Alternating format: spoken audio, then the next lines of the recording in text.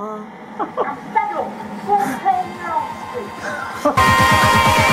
can't tell me you didn't get fooled by that too.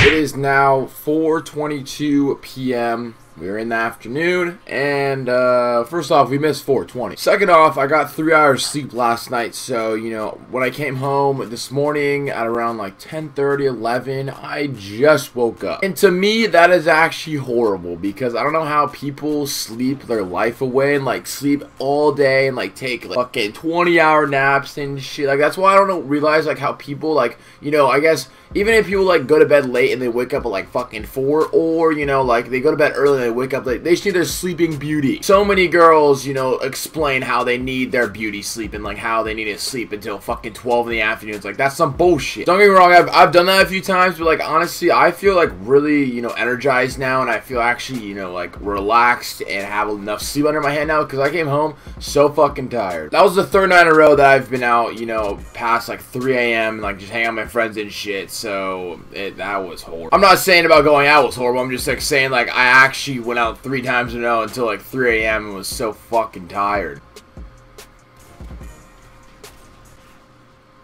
You're joking, right? You're joking! I feel like whenever I'm on Scrapyard Ground War Domination, I always am the one getting fucking destroyed. I'm either on the team getting dicked on, it's me going fucking 0-25, or it's just how the team is just fucking beat. They literally have every air score streak in the fucking air. Look at it. It's like, what the fuck is this? Look at that shit. Oh, we're getting dominated?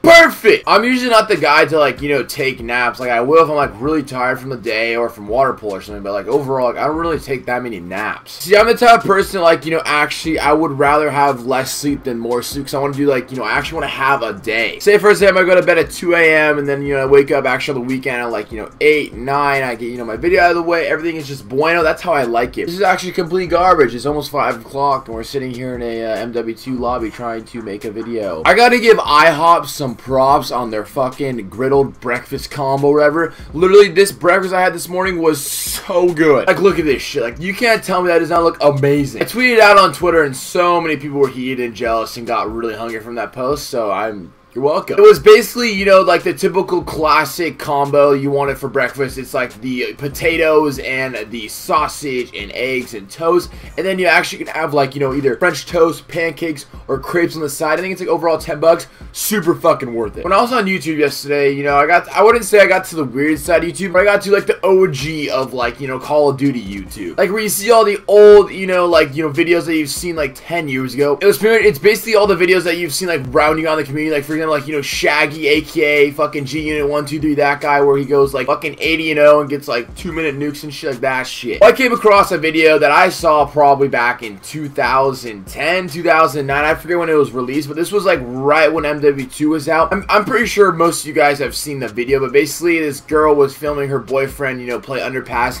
and he had to, you know, shoot this door, you know, in the corners, and then like an old lady came out. Bro, I'm going on the map. I'm gonna exactly show what I'm talking about. Okay, look at this shit. So, I mean, I'm pretty sure the whole community has been, you know, falling for this. Basically, what you do is you come over here. I don't know what game, maybe you need the 45 or something, but you literally come over here, you go in the corner, boom, boom, oh god, boom, boom, and then you throw your stun, walk away, and then, like, I guess a lady comes out of the fucking door, and, you know, it's just, like, that's, dude, his, like, you know, editing skills, whatever, was so fucking good. And then drop a flash grenade, stun grenade, whatever, and then check it out. Hey!